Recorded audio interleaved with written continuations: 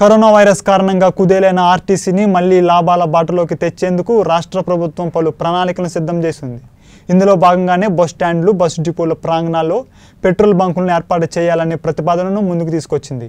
దీంతో ఏపీఎస్ఆర్టీసీ మొదటిగా జిల్లా కేంద్రాలు, నగరాలు, పట్టణాల్లో ప్రధానంగా ఉన్న 90 బస్ స్టేషన్లలో వీటిని ఏర్పాటు చేయాలని భావిస్తుంది.